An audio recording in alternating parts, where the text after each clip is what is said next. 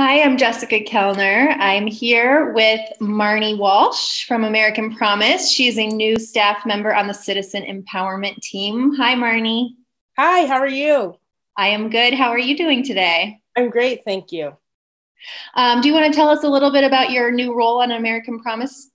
Sure. So I am the empowerment coordinator with the American Promise. I started about it was probably a little over a month ago now, and I'm just kind of getting acclimated to like new terminology, identifying how the 28th Amendment can impact every American, not just specific groups of people, which I think is super amazing. Just like reaching out to different networks have been great, and learning and meeting new chapters has been pretty awesome in terms of like learning individuals' stories as to either why they wanted to start a chapter and what kind of moved them forward, like within their specific role. Some people, it's interesting because some chapters are either retired professionals or others like are still working, and I think it's great how no matter what place they are in their life, they're still truly want to pass this amendment, which I think is amazing and super mobilizing as well. Yeah, awesome. So, as the Citizen Empowerment Coordinator, you'll be both doing outreach as well as working with current chapter members to like help empower them to reach their goals. Yes, yeah. Awesome. So, what drew you professionally to the work at American Promise, and how did you come to be our latest team member? So I really resonated with American Promise's mission statement, specifically focusing on the vocabulary word of like inclusivity. I did a lot of work in college about creating an inclusive environment, and I was interested to see like what that looked like within a political standpoint.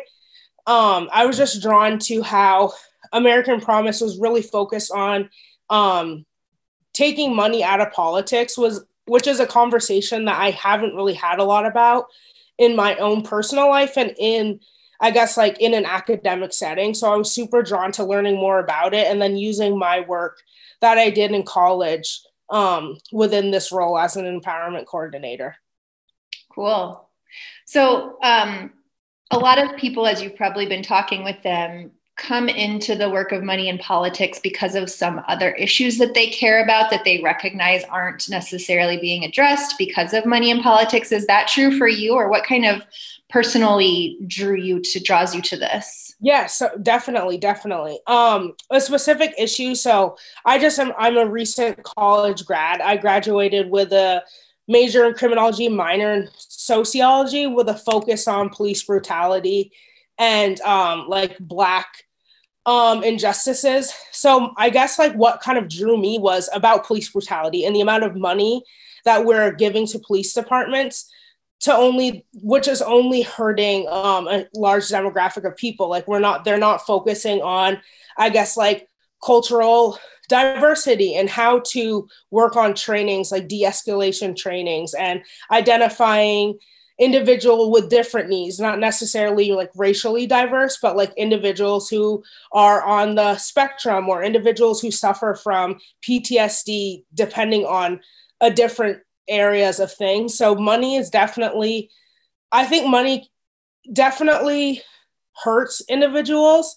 And I think by taking that out, especially taking that out of politics, it's allowing more voices to be heard.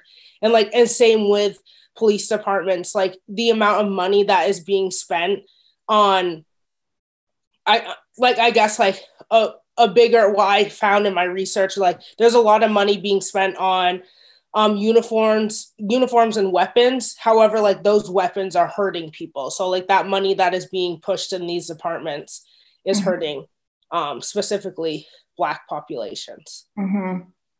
I always think it's really interesting reading. A lot of times you can read on a variety of issues that when you speak to Americans about particulars within an issue, a lot of Americans really agree on things that they want to see in terms of reform in various areas. And I think policing is one of them where there's kind of a certain polarizing conversation, but then there's also actually a lot of agreement among Americans. And if we could let the American people's voices express what they truly want more, we would actually like find a lot more common ground than I think people maybe think.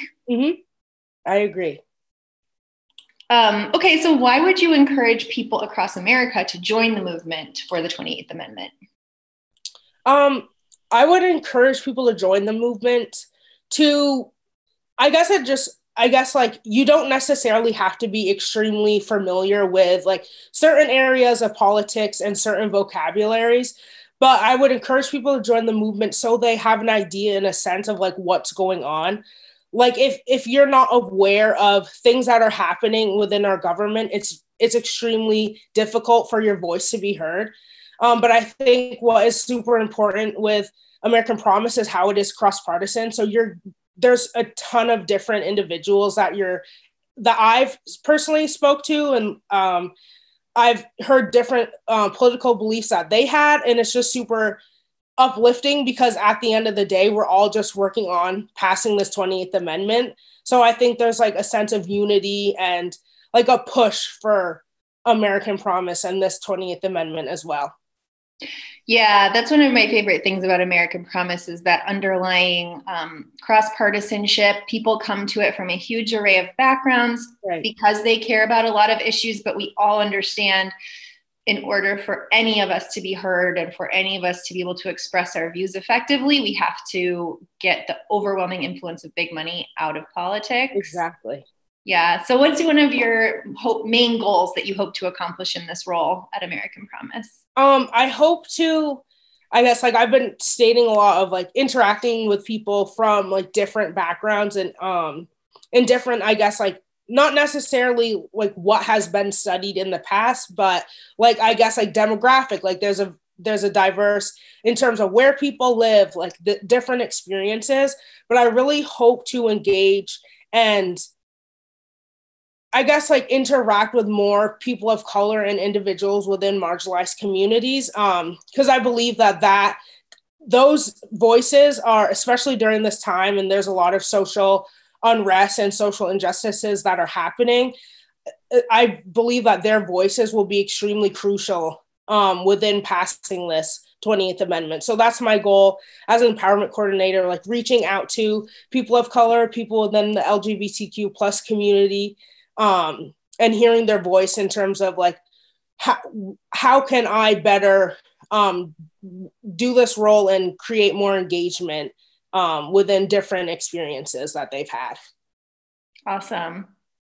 Well, I know I'm only one of many that is very happy to have you on the team. Welcome and excited to see all of the awesome things you're going to do as part of the American Promise team. Awesome. Thank you. Thank you, Marnie.